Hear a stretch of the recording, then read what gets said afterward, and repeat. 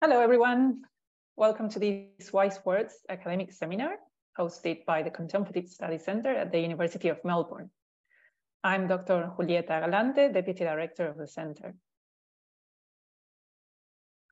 I would like to begin by respectfully acknowledging the traditional owners of the unceded land on which we work, learn, and live, the Wurundjeri, Woiwurrung, and Bunurong peoples.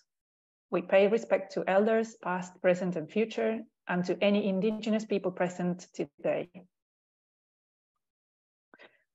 Today we're joined by Dr. Alejandro Chaoul, Director of the Jung Center's Mind, Body, Spirit Institute in Houston, Texas. In today's presentation, Alejandro will discuss Trul Khor, textual and oral traditions, and how they have been practiced in different settings and cultures, including research and clinical settings for people with cancer and their caregivers. If you have any questions, please post them in the Q&A at any stage, and Alejandro will address as many as possible towards the end of the session. Welcome, Ale. Thank you, Juli. It's so good to be here, even online. So thank you everyone who made this possible, Kathleen and Ty and everyone. And thank you everyone who's watching. Because of this way of doing things in a webinar, it's hard, we don't see you, but hopefully we'll interact in some way at the end. Let me start by also acknowledging everyone in all the indigenous traditions, including actually the Tibetan traditions that I'll be talking about, even though I'm not in that land today.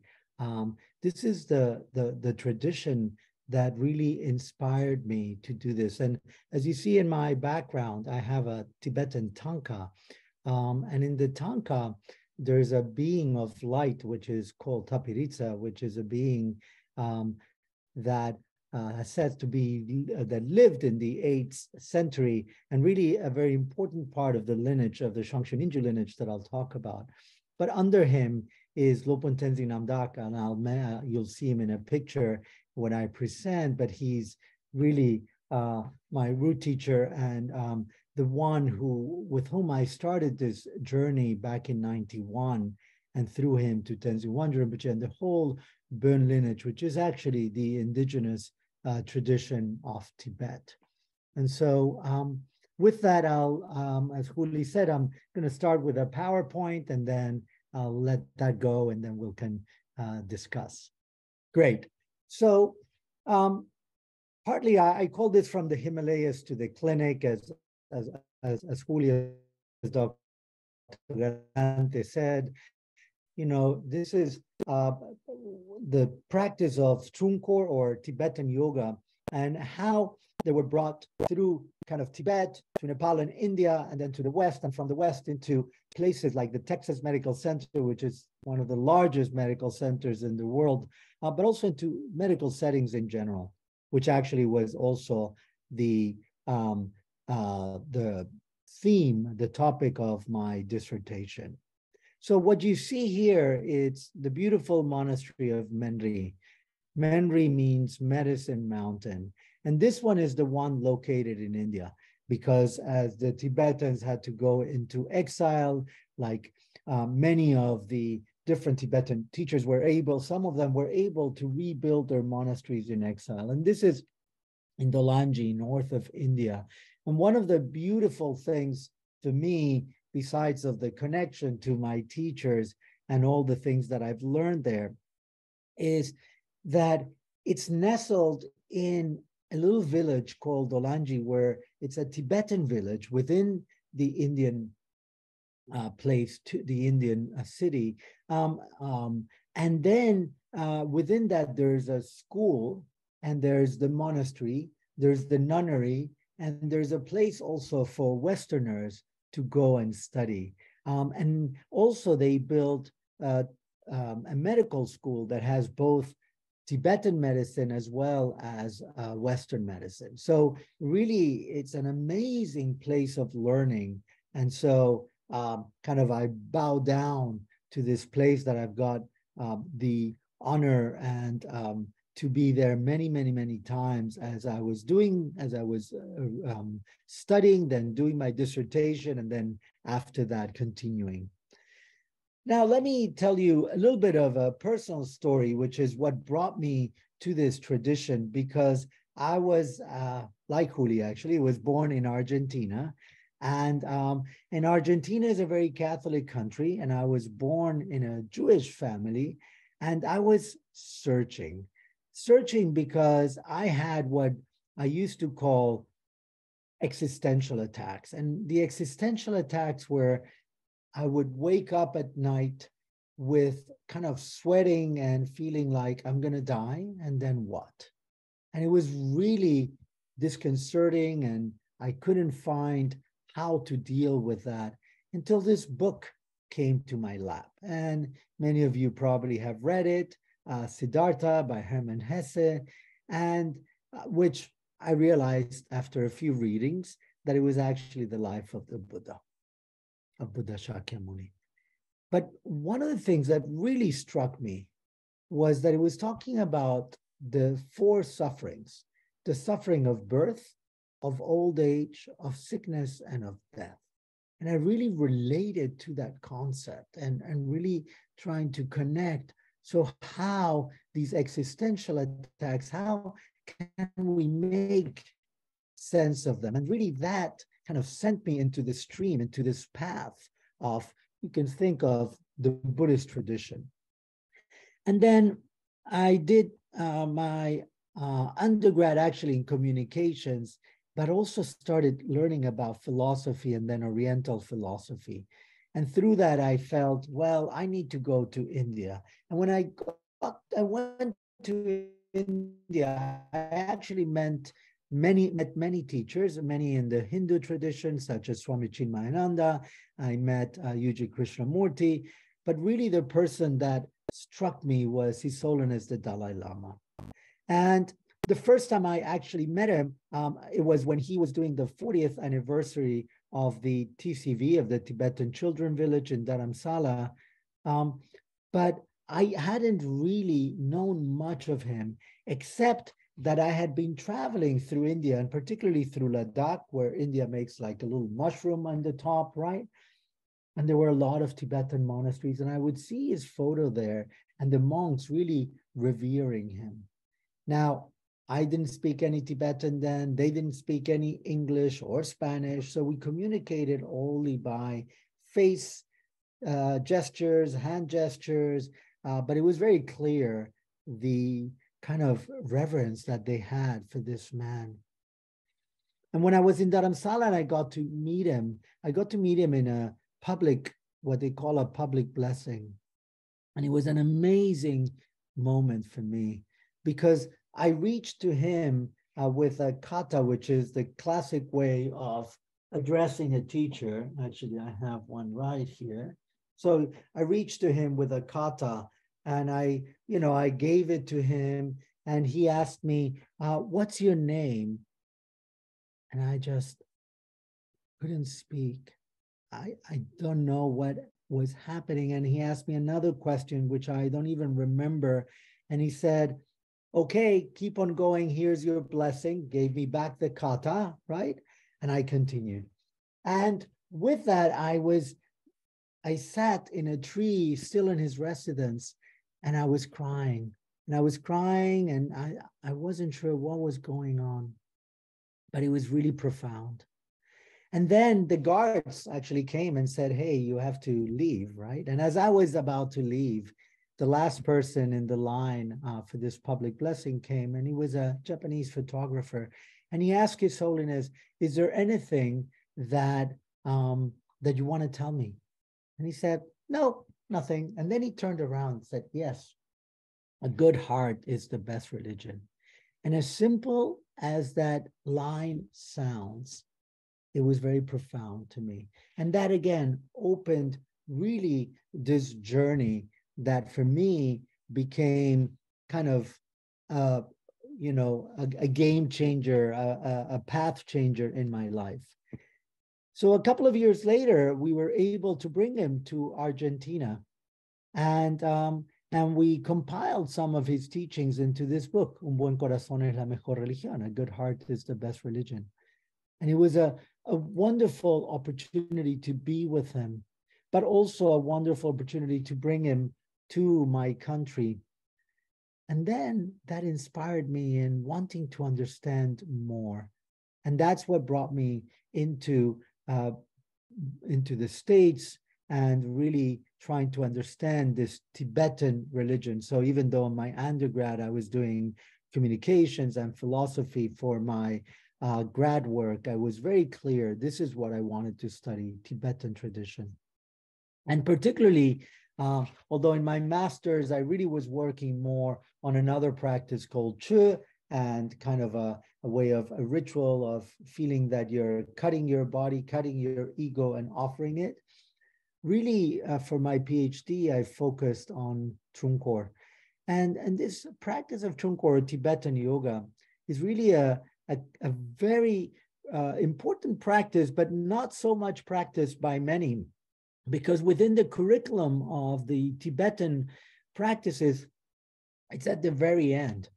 So in a way different than in other traditions where the body is used as an early means to connect to the mind, here in the Tibetan tradition, you sit and do, focus practice, or, shamatha, and then vipassana, right? So kind of focus practice, and then insight practice.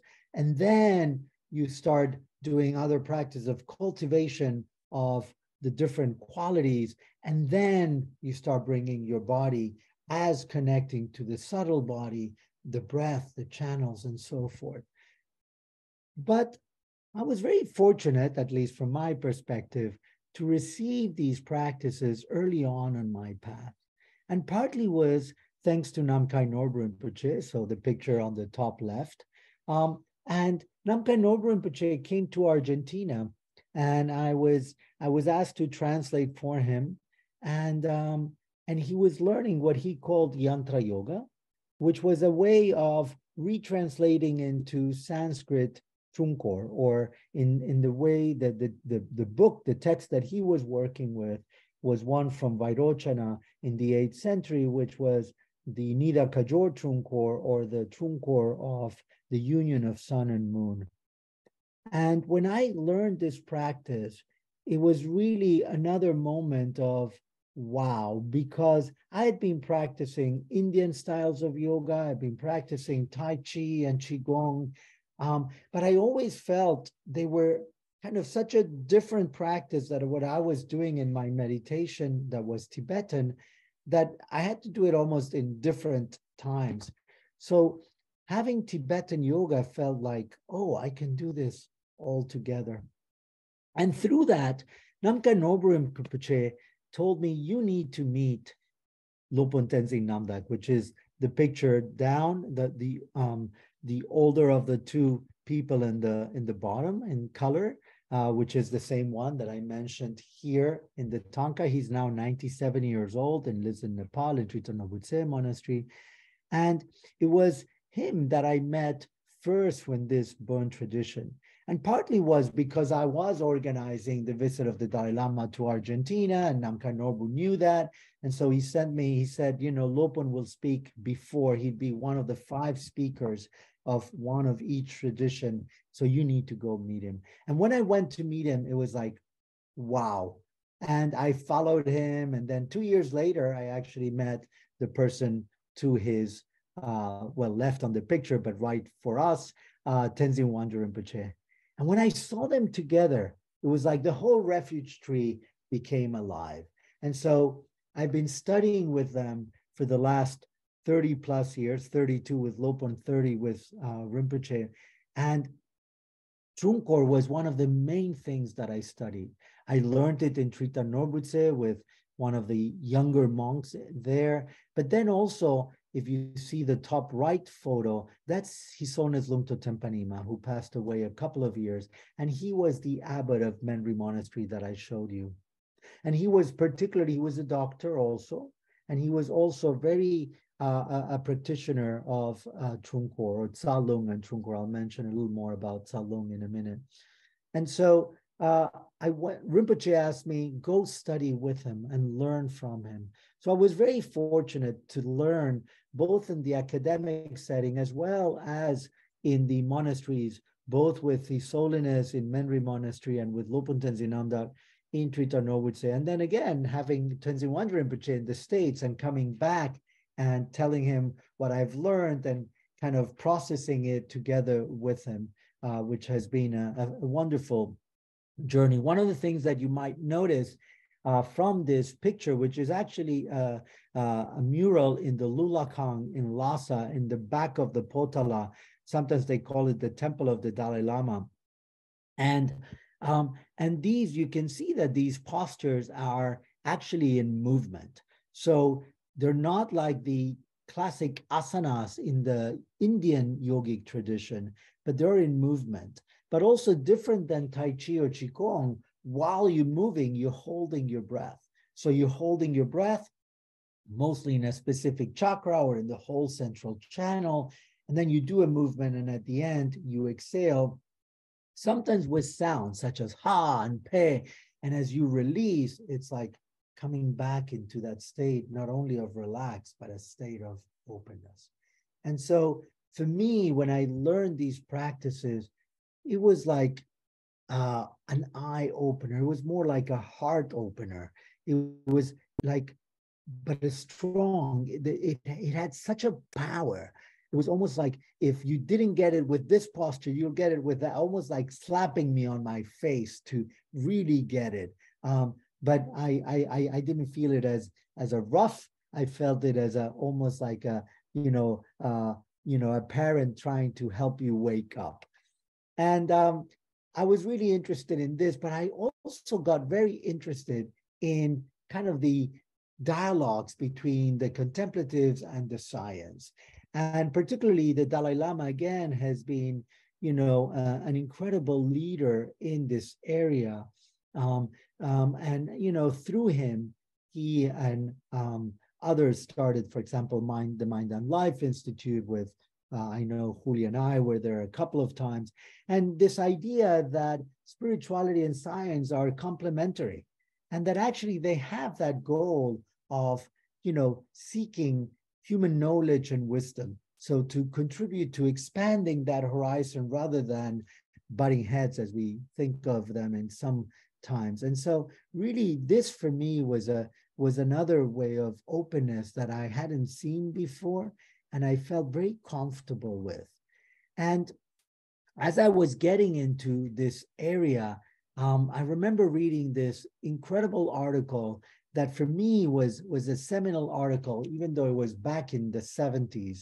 And this was published in the journal Science, and it was by George Engel, and he was telling us about the need of a new medical model that was challenging biomedicine. And what it means challenging biomedicine is that it was not just about physical health, but that actually health was at the intersection of the physical, the social, and the psycho-spiritual. Now, if we didn't get it in the 70s, we sure got it during COVID time, right? I mean, the importance of social health and psycho-spiritual health now cannot be undermined.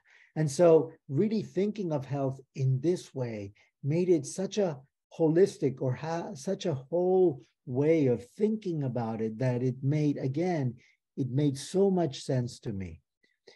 And together with that, Herbert Benson and the relaxation response and the studies that he had done, particularly studying originally with transcendental meditation, but really other ways also that he and others studied, and realizing that it was very useful to counteract the famous stress response of the fight, flight, or freeze response.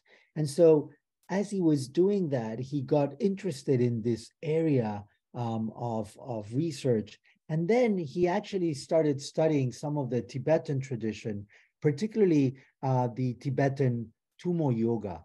And Tummo Yoga is this practice of breathing that, as you see, again, this photo is also from the Lulakang. And actually what you see, this kind of lines inside the body what it means is that there are channels where the breath circulates. And the fire at the top, again, what it means is that it produces heat.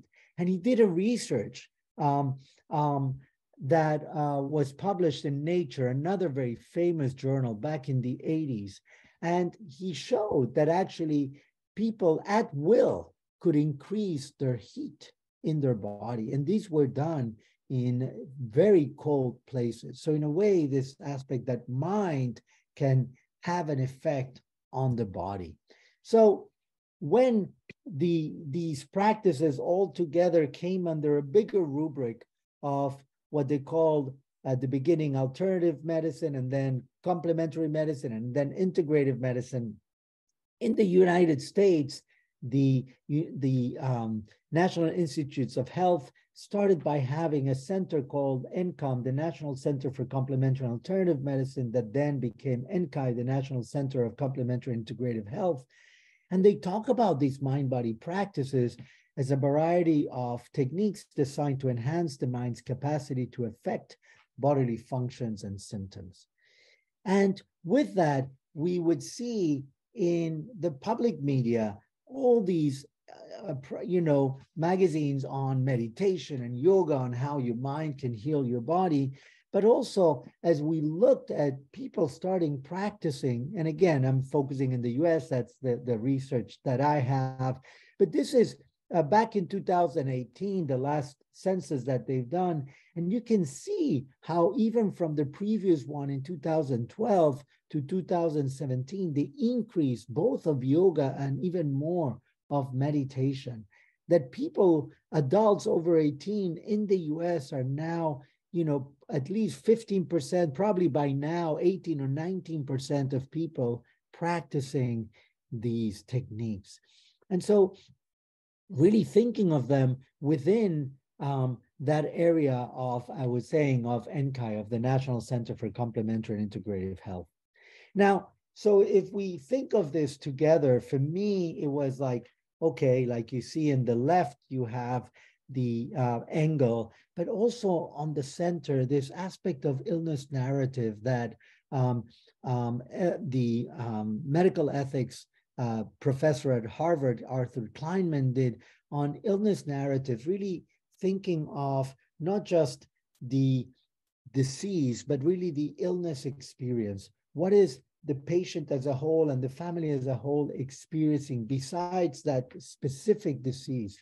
And then even thinking of the medicine Buddha mandala and how it's much more than just that disease, but it's really all these different healers, all these different medicines, and in a mandala, meaning that it goes from the center to the periphery, right? And in this mandala, you can see at the center medicine Buddha, and then around all his or her, people, doctors, but could be of different traditions, and then all the medicines, right? So center to the periphery, periphery to the center. And when I was at MD Anderson at this cancer center, a big cancer center in Houston, that I worked there for 20 years, every Thursday morning, we would meet not in a square, but in a rectangular table, and we would discuss the patient and their family at the center. And we would have all around us, we would be an acupuncturist, a massage therapist, an oncologist, a palliative care doc, a mind body, and we would all think, what's the best for this patient and their family? So what are the different medicines, the different ways of healing that we can help them with?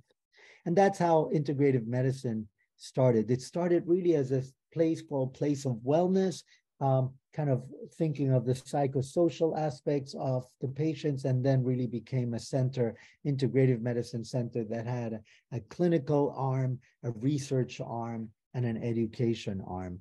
So really thinking of how we bring Engel's model into these practices of the physical, the social, and kind of the mind, body, the psychospiritual.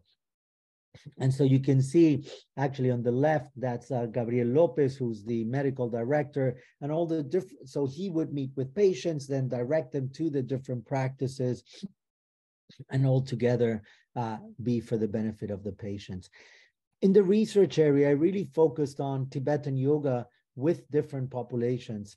And the reason I started with lymphoma was not because Tibetan texts mentioned that, but rather because one of the doctors was a practitioner and really was saying, well, what about doing something with my patients?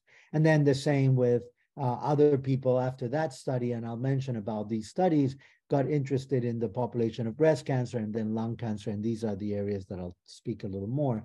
And we always did them in conjunction with the Ligmincha Institute, which is the center that Tenzin Wangyal Rinpoche started. And so that it was not just taking the things by, researchers on a void, on a vacuum, but actually in collaboration with the Tibetan tradition. And as you can remember, any research takes, a lot of people. So before I start talking about the research, I want to thank all the people that collaborated on these different research projects. So the first one that we ended up publishing in '94 was really these with lymphoma patients, as I mentioned. And what we found is that their sleep quality, it was a randomized control trial. So some were in the Tibetan yoga intervention, some were in standard of care. And what we found is that those that were in the Tibetan yoga intervention improved sleep quality, quantity, latency, and with less medicine. And it was actually, I realized later, my colleague Lorenzo Cohen, the PI, the principal investigator, was telling me that actually this was the first randomized controlled trial of a yoga practice in a cancer population. So this was back in 2004. Yeah, 2004. But one of the things that I wanted to keep as we were doing the intervention, which is really how we bring these practices into the research, is how the text talks about these practices. And the text talks about these Tibetan yogas to enhance the meditative practice, what in Tibetan we call bugden, to dispel obstacles, the geksel. But then really the most important part is, as we do that, how we integrate it into daily life. So one of the things that it brought is, what kind of breathings do we do? And there's an alternate nostril breathing that clears what we call in the Tibetan tradition the three main poisons. So the poison of anger, the one of attachment, the town of confusion. And so as we connect to that is, can we let some of that anger release so we can feel more space? Some of that attachment release and that space. Some of that confusion release and that space. And that's why it says right, left, and central, because these are the kind of breathings that we do. And really then incorporate the channels, because that's really another way of thinking of how we do this practice. And sometimes we say that the mind is like the rider, the breath is like the horse, and it travels through these different channels. And this is also in the Tibetan medicine. And in the Tibetan medicine, they talk about these five functions of the breath: the upward moving breath, the life force breath, the fire and equanimity breath, the downward and clearing, and the pervasive breath. And there's a particular text, I was saying earlier, Tsalung. So sometimes we think of Trul Khor as, which actually it's translated as magical movements, as Tsalung Trul Khor. And Sa means channels, Lung means breath, or, for those who do Indian yoga, Nadi and Prana. And the idea is that it's by doing these five kinds of breath, you are helping the circulation, energetic circulation of your whole system. And there's a text in the Burn tradition called the Mother Tantra that has one movement for each of this breath. There's a text in Trul Khor of the Atri Trul Khor that has different movements for each text. And then we put it together with Tenzin Wangyal Rinpoche in a way of 16 movements, one which is what they call a nondro or a fundamental, and then 3 for each of these five kinds of breath. So trying to bring them in a way that makes them accessible for people to practice. Now, within the research itself, we had a baseline, we had 7 yoga sessions, and they practiced that with an instructor. And then we had a 1 month post, 3 months post, 6 month post, and that's the one with lymphoma patients, and that's the one that ended up with that results, particularly on sleep. But thanks to that, we did another pilot study with breast cancer, because breast cancer, as you know, is the largest population of cancer. And really also that the majority is women that get breast cancer, and they are very kind of committed to doing more practice. I think they're more like gung-ho, into doing practices. And so we found that in that population, those that were undergoing chemotherapy felt improved much more even than those that were doing radiation. And so we addressed that population, and we got a large grant from the NCI, which is the National Cancer Institute here in the States. And we did this randomized control trial. And one of the things that we found in that study was something that our clinical doctors like, which is, what's the dose that we need to recommend? And what we found in this study is that in order to get the results that we got earlier, they needed to practice at least 3 times a week. Those who practiced twice a week or less didn't get the same results at 3 or more.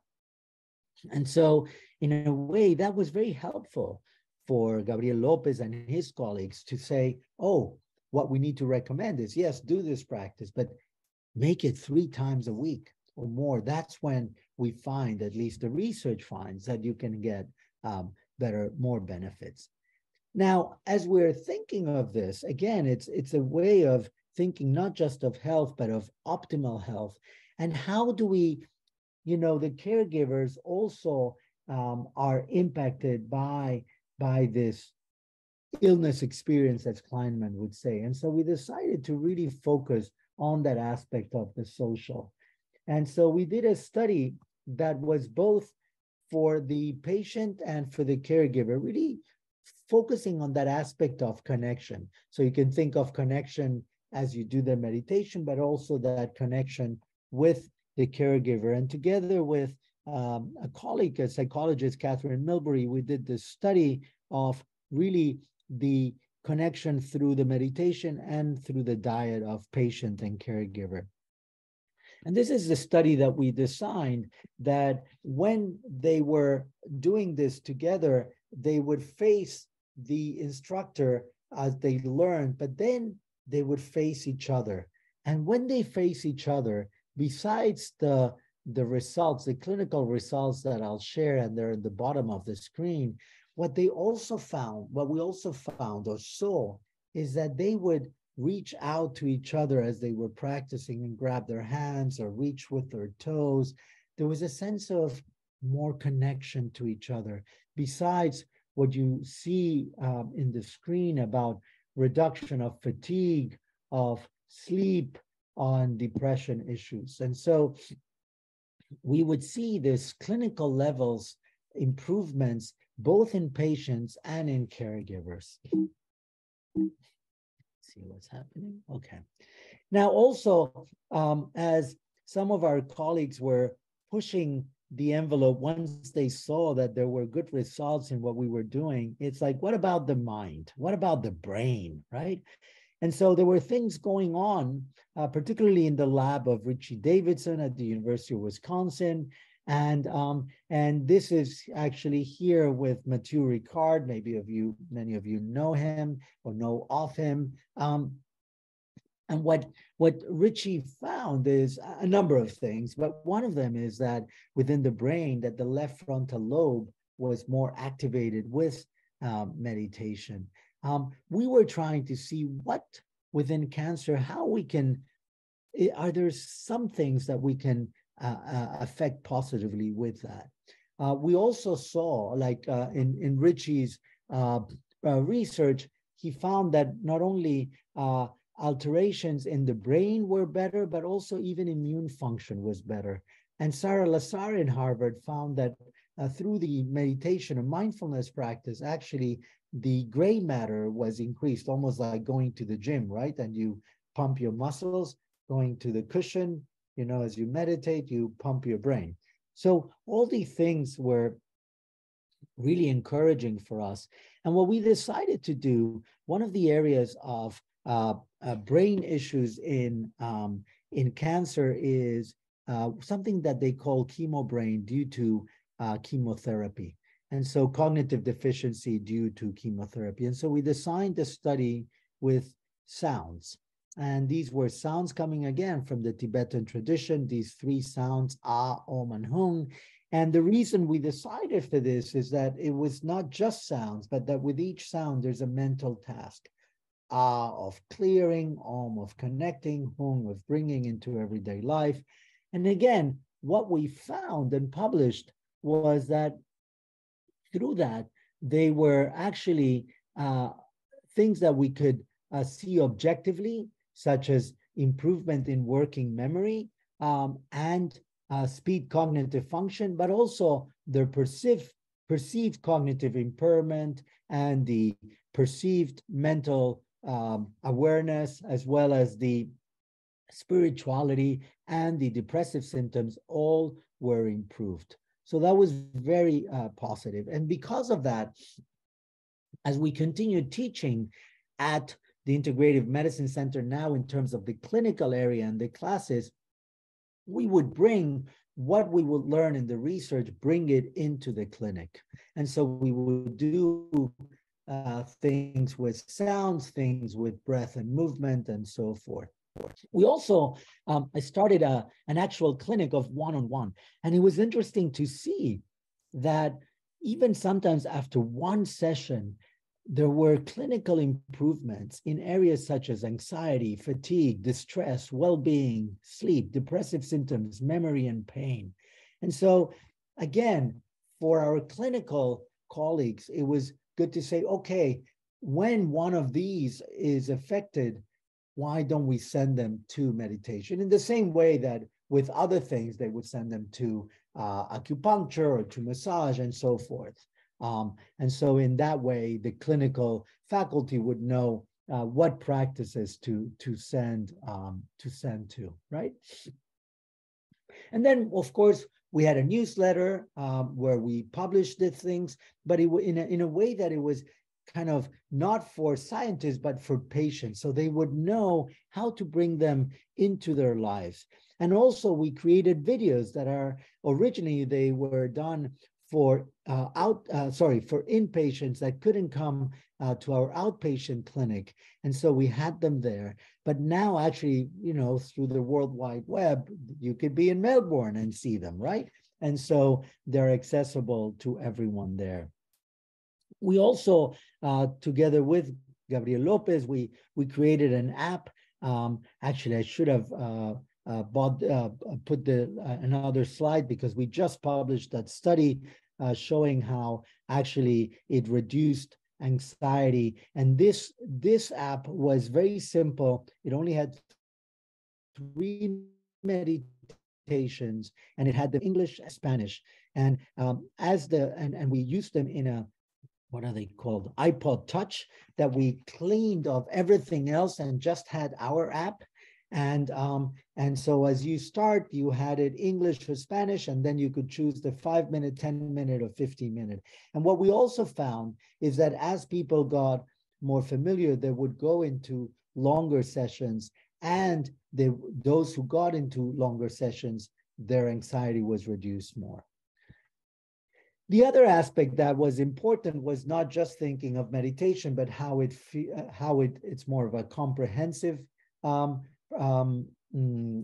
study that included meditation and yoga. It included nutrition. It included exercise, but also psychologists, a health psychologist, to support the patient going through this. That, like, yes, we know what to do, but what are the barriers that you need to go over the things that don't let you do it?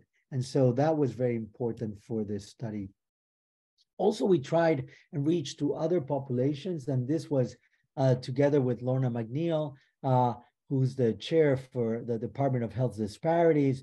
And it's really going, for example, can these practices go beyond the usual population? And for example, can they go to African-American churchgoers? And it was interesting because at the beginning, they didn't want to call it yoga or meditation, kind of fearing that this population would not like those names. And so we called it Harmony and Health. Kind of internally, we call it the non-yoga, non-meditation study.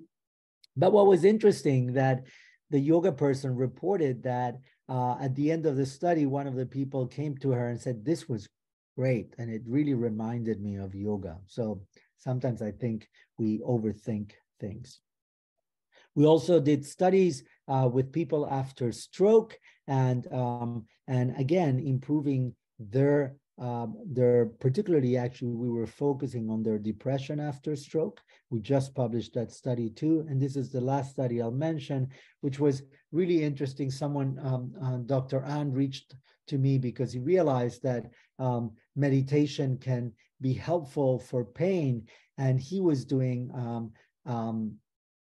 what they call TDCS, transcranial direct current stimulation. And so we put it together. He had already shown that by itself, it was helpful for knee osteoarthritis. Now we put it together and actually it was even better. We are actually in the middle of an R01, which is a larger study. And so in a few years, we should get more results.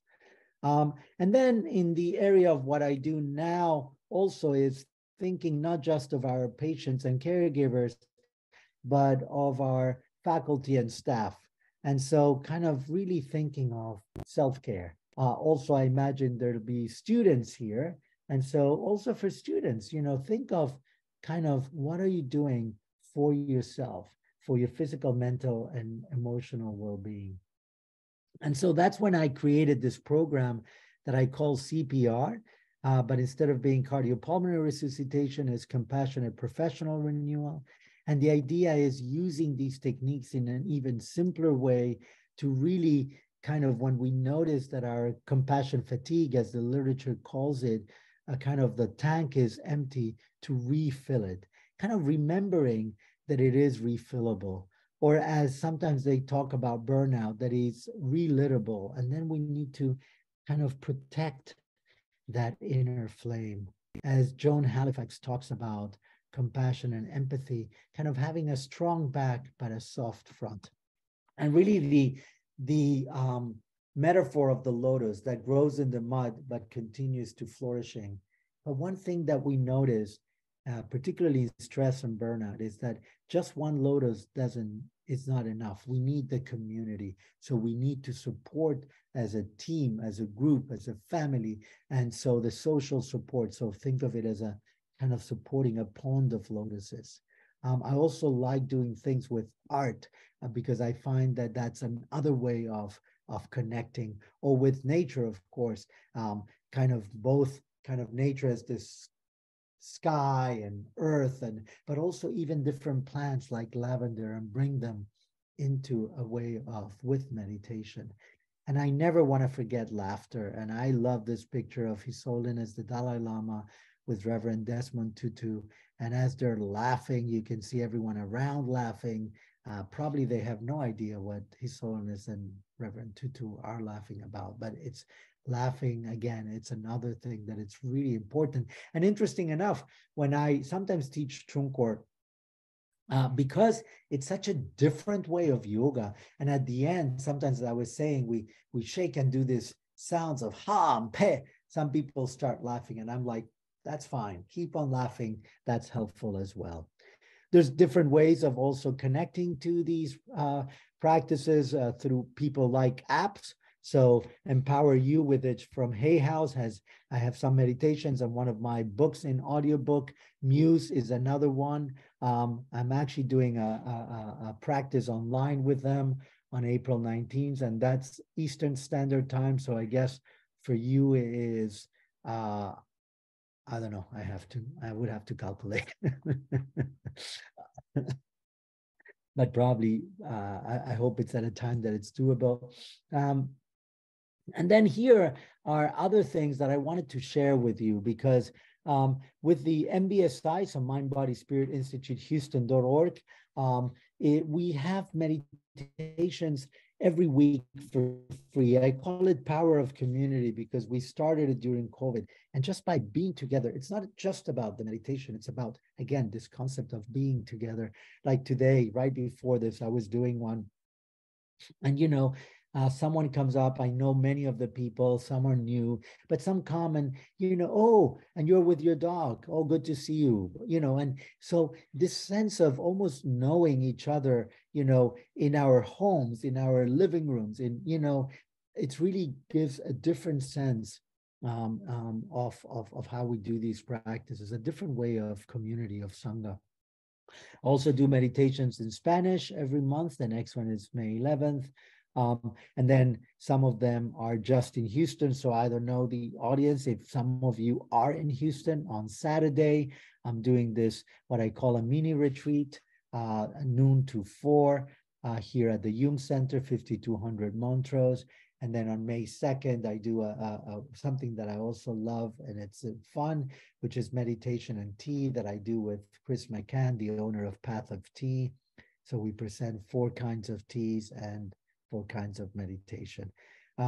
These are my 2 books on Tibetan yoga, one on Tibetan yoga for health and well-being, which has the 16 movements that I was mentioning from the Trul Khor. The other one, Tibetan yoga, magical movements for body, breath, and mind, is from the Shangshu Ninju Trul Khor, and it actually stems from my dissertation. You can also, for those who want to do more kind of practice, the one on the top left is on a wisdom publication. That's a perennial Tibetan yoga course, so you can access it at any time. The one in the bottom is by Ligmincha Learning and has different times. We just finished one, so I don't remember when the next one is, but that's ligminchalearning.com. So with that, I want to conclude. I want to thank Mathieu Ricard for that photo. These are the different ways that you can connect with me, and looking forward to connecting with all of you, and now to talking with Dr. Galante and all of you. So thank you. Thank you so much, Ale. That was great. I really enjoyed it. And you're getting some applause there as well, and hearts. And also we have 2 questions for now. People can keep writing them. I also have questions, but I will prioritize the questions from the audience. So the first one is from Meditation Australia, and they ask why, sorry if I mispronounce this, but why Nijang yoga was not used rather than this more physical Trul Khor for people undergoing treatment? So there's different kinds. I mean, as I mentioned, we also use the Tsalung that might be similar to the Nijang. A lot of times, there's what is available. And I think actually, if you know the Tsalung practices, particularly of the Mother Tantra, are very simple. And like the Nijang, these are actually practices that you don't even have to stand up, right? So we use both Tsalung and Trul Khor practices. And in fact, I mean, kind of going a little bit to responding to you,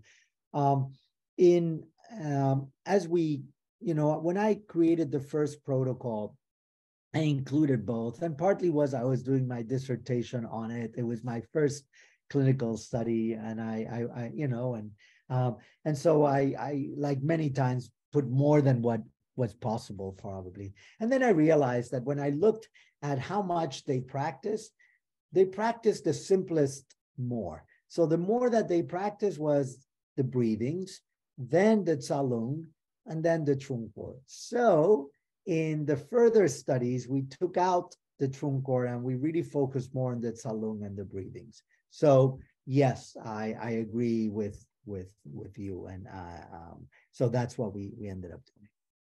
Now again, a lot of times depends on the population, right? So if there is a different kind of population, some of the Trul Khor might be actually very useful to open up both the channels and more physical. So yeah, thank you. Thanks for that. Now, from John Powers, he's asking, did these practices have a positive effect on cancer remission? I've known several Tibetan lamas who died of cancer, and none of them saw any significant reduction of cancer through Tibetan medicine or meditation practice. Thank you. And is this John Powers, a Tibetologist? Probably. Thank you, John. You know, it's a great question. It's a great question. No, we didn't even try to measure that. We are, coming from the integrative medicine perspective, part of what we wanted to do is, can we affect any part of the well-being of the person, even if there is no cancer remission? Now, many of them did have remission. We don't know if it is because of the Trul Khor or not. I would actually never really think that it is because of that, or certainly not just because of that. Just to give you an example, there's a city not far from here. It's called Victoria. And the Victoria Times published an article of a patient that lives there that would come to MD Anderson. And she would say that meditation cured her cancer. And when they, the journalist called me and said, what do you have to say? She did meditation with you and, her cancers. And I said, yes, but when we look, when we, we're talking with the then clinical director, Rich Lee, and, we're looking, and yes, she did meditation, but she also did chemotherapy and, and other things. So I think it's the combination. And I think that even as a cancer patient, although I never went through cancer myself, I had family members that have, and in a way that drew me into this area. As a cancer patient, it's not just all about remission.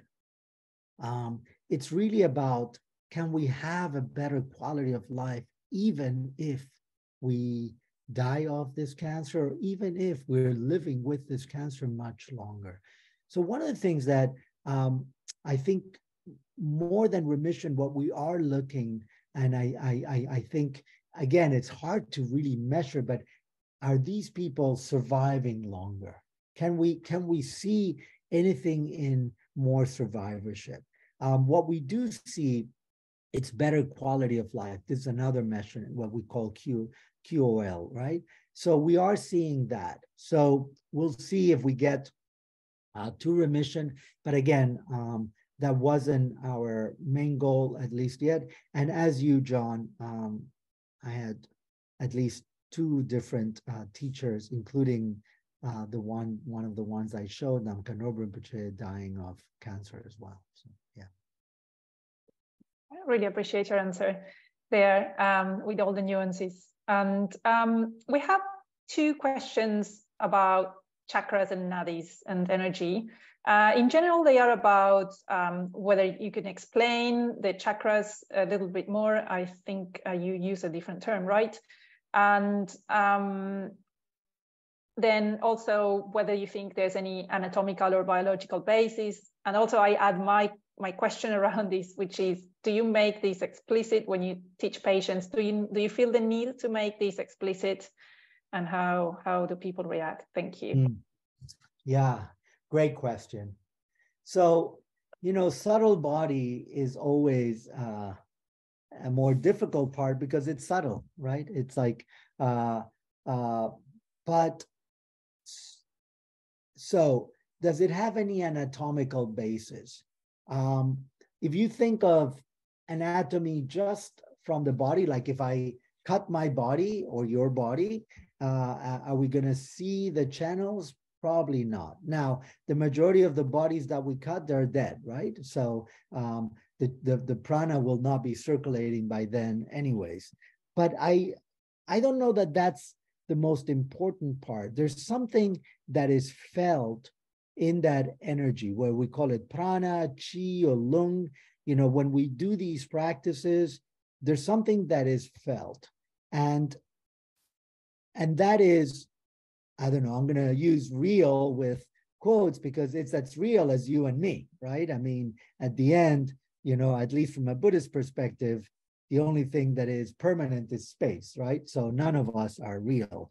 And so what's the use of having them? And as Juli, as you're saying, do I teach it into those studies? So I think there's quite a use, both of the channels and the chakras. So if you think of them as these, you know, and again, there's another part that is difficult for people is that there's different ways of visualizing the channels. In some, usually there's a central channel. In some traditions, the side channels come just parallel to it. In some others, they cross in each chakra. So which one is right, right? Well, I think they're all right. In the Chinese tradition, they go back, you know, and front. I almost think that is like, you know, going from here, well, I don't know, yeah, maybe even to Melbourne, right? I mean, which way does the plane go? Is there just one way of going? No, there's probably many routes, right? And so in the same way, there's different channels that the breath and the mind can travel with through. And so I don't think there's just one way, but I do think they are useful. Why? Because if you think of them as meditative practices, then it's the mind guiding the breath, and the channels are support for that. In the same way that a visualization are supportive, and whether it's real or not, right? The visualization can help you going from visualizing to feeling to being it, right? And so I do feel that they are really important. And I had actually this conversation with Thupten Jinpa, who's one of the translators of His Holiness the Dalai Lama, also because is this too much tantric? You know, but it's also in the medical text, in the Tibetan medical text. And what I do, and maybe this goes also to your question, is that when I first teach it to patients, I teach without the channels. So they get used to the breathing from one nostril and the other, to coming to different areas of the body, whether they're calling chakras or just the chest and the throat and the head. And then slowly, as they start practicing more, it's like, okay, now do it following this pathway. See if it makes any difference. And as you follow the pathway, can you feel that as you inhale through that channel, it expands almost like a balloon as you inhale, and it contracts as you exhale? Can you feel that? And what's interesting is through practice, the majority of the people feel that. And so they are useful. And so for me, at some point, it doesn't matter how much real they are if they are useful. And I do believe, yes, that they are real into whatever way we call them real. Yes. Right. Thank you for that. I think you said already a little bit about the difference between the channels in yoga and in more Chinese traditions. Could you elaborate a little bit more? In particular, Lee is asking about the difference between the practice of Trul Khor and Qigong. Oh, yes. That's a great question, and they are quite different, and particularly with Qigong, even more than Tai Chi. Trul Khor, so Tsalung would be more like you know, it's always difficult to make this correlations, but Tsalung is more like Qigong, in the sense that you're connecting to that breath.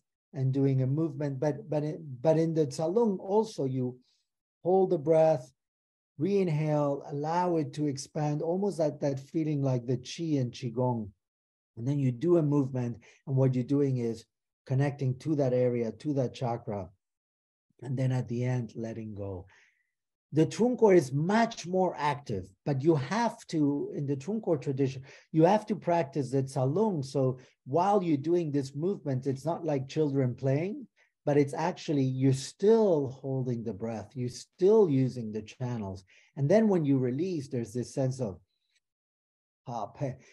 think of it, and in these traditions, we talk of the body as a mandala, and many of you probably seen when they do, for example, a sand mandala, that they start from the center, they very elaborate, they go to the periphery, right? And I'm using this because in Tibetan, right, Gil Khor, center and periphery. And then what do they do at the end? They dissolve from the periphery back to the center. So this is what we do in Trul Khor. We inhale, we hold, we do whatever mandala we're doing, hape, dissolve back into the emptiness or the spaciousness of the center. And emptiness and spaciousness here doesn't mean nothingness. It means full potentiality of another thing coming up and another thing dissolving. So I hope that was helpful. I'm sure it was. There's a question about factors in yoga that affect the efficacy. I think you talked about aspects surrounding the practice, social aspects and things like that. And so I think this person would like you to elaborate a little bit more. For example, practicing non-harmfulness, generosity, anger, arrogance, that sort of thing. Yeah, that's a great question. Rinpoche and I have been thinking about specifically because some of the Trul Khor, for example, there's a set that talks specifically about the 5 negative afflictive emotions, right? So anger, jealousy, pride, attachment, and ignorance. And so, so for example, there's one movement and you do this, and, in a way, what you're doing is opening your heart, and your heart is related to space. This space is related to anger. So do you actually, when you do that, you release anger? So we haven't seen, we haven't been able to use it in a research study yet. I'm not sure it'll be funded, but if you're interested, we'll be happy to receive funding for it. But what we have seen, is practitioners using these as their own medicine, right? And traditionally, as Lopontin Lenima would tell me, there weren't, right, hospital, people, yogis in the caves, they would use this as their method of medicine. So, for me, if I am angry, which, happens, so I would use those specifically for anger. Or when I'm, jealous, or when I'm attached, I would use those. And they do have some efficacy, yeah. So at least it's anecdotal evidence, but of N of 1, but not just N of 1, actually. Many of my colleagues and students would say the same.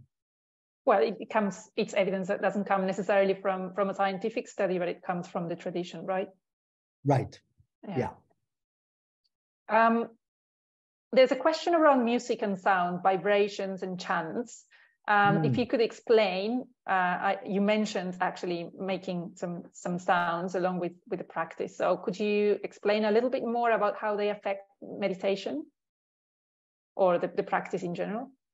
So yes, I think sound it's a marvelous, it's used across traditions, right? So you were talking, Julia, about, what the traditions would say.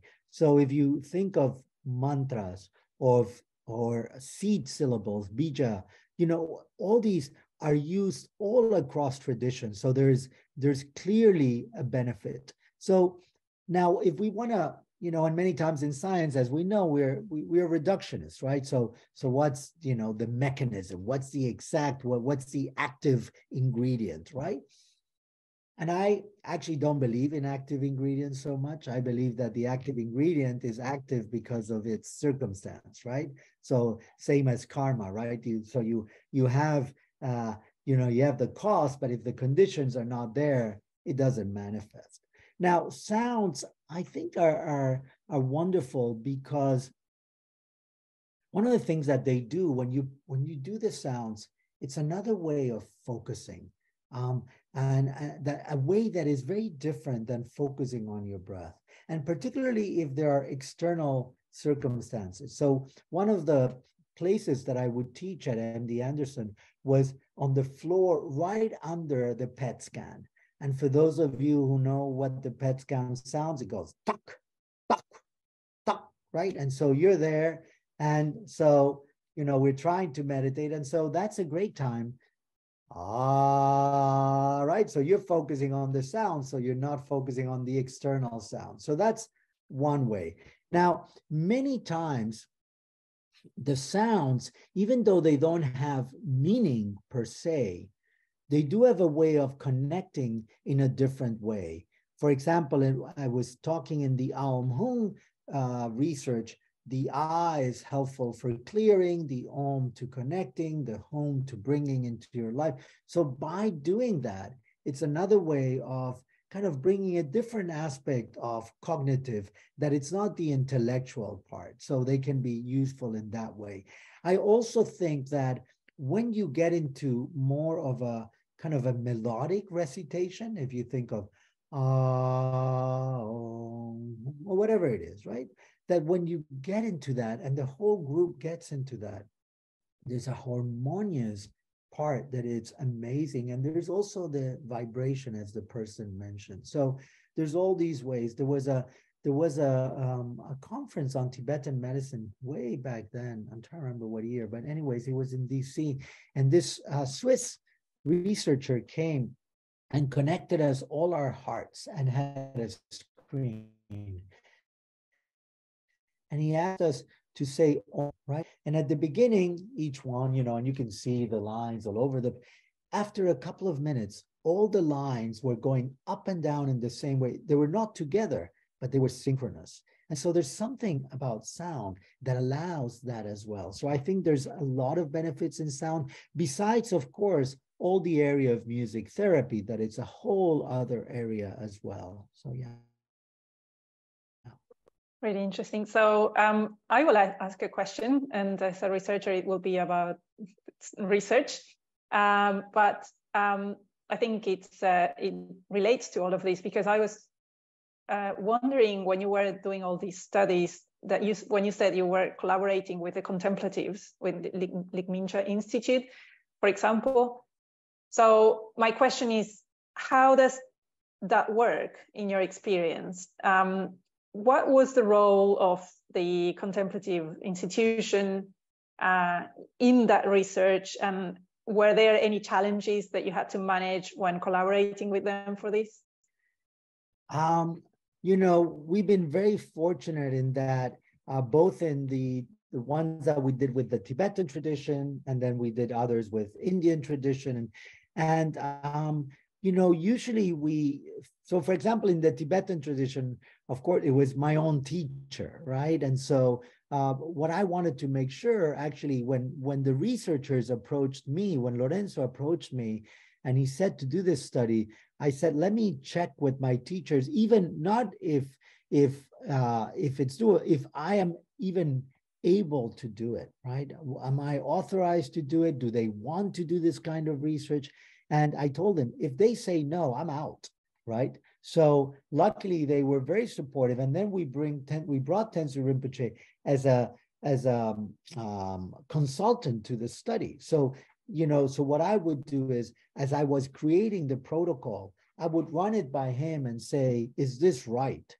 Am I, you know, does it make sense? And so, for example, just to give you an example with the one with lung cancer patients and the caregivers, I decided to not do all the 5 tsalung, but just 2.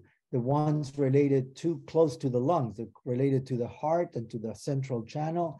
And I told Rinpoche, is this okay just to do 2? And he was all for it. You know, but I would not do it without his advice. So it was very useful, and it was, you know, it was not just pulling what I thought would be good. And so it was very, very helpful. The same we did, for example, with some Indian yoga studies with the Svyasa, the Vivekananda Institute. So yes, we were very fortunate not to have issues there.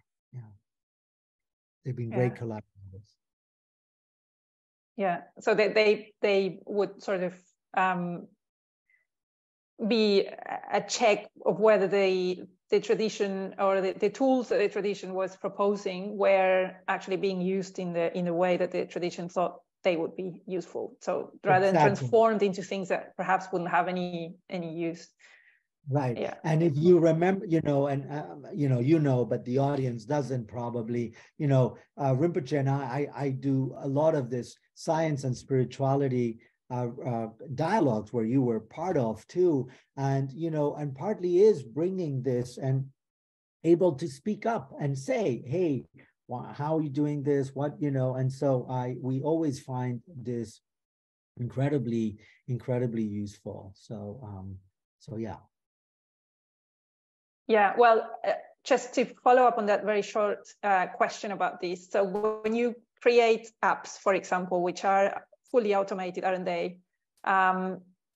Is there also this, what do people in the traditions think about meditation apps and this sort of way of learning? Yeah, that's a good question. Well, actually, I only created one app and it was only for research purposes. But we do have, videos, YouTube and all these things, right? And I think the tradition is opening, even all these practices of Tsalum Trul Khor were very secret until very recently. And in some traditions, they still keep them very secret. So I think depends on the teachers, but they're becoming much more open and realizing that this is a way of reaching out. I don't think that people would think that we would teach these practices online, and then COVID taught as well, either you do that or you don't.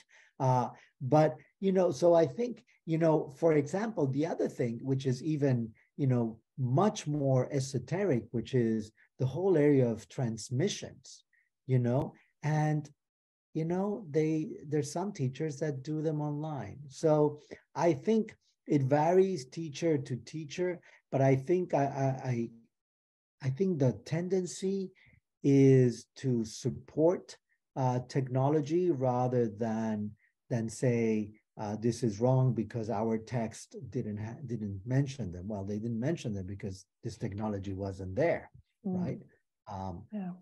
So I think the majority, and you can see, for example, the Dalai Lama being incredibly open to these dialogues, to this way of thinking. So I think in general, what I've found in the majority of the Tibetan teachers that I've worked with, that they're very open. Yet that doesn't mean that they are, okay, do whatever.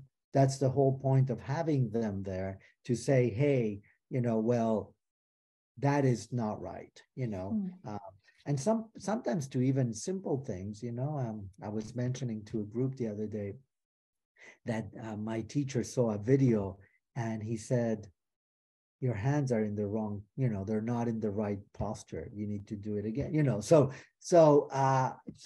sometimes it's, it's important that it's not just totally loose. Yeah. Yeah. Well, thank you, Alejandro, for your presentation today, and to our audience for joining us. And please subscribe to our newsletter to stay informed about these and other event series hosted by the Contemplative Studies Center. And we look forward to seeing you next time. Thank you. Thank you, Juli. Thank you, everyone. And you have my contacts in the PowerPoint that I'll share or you will share through the center. So thanks thank very you, much. everyone.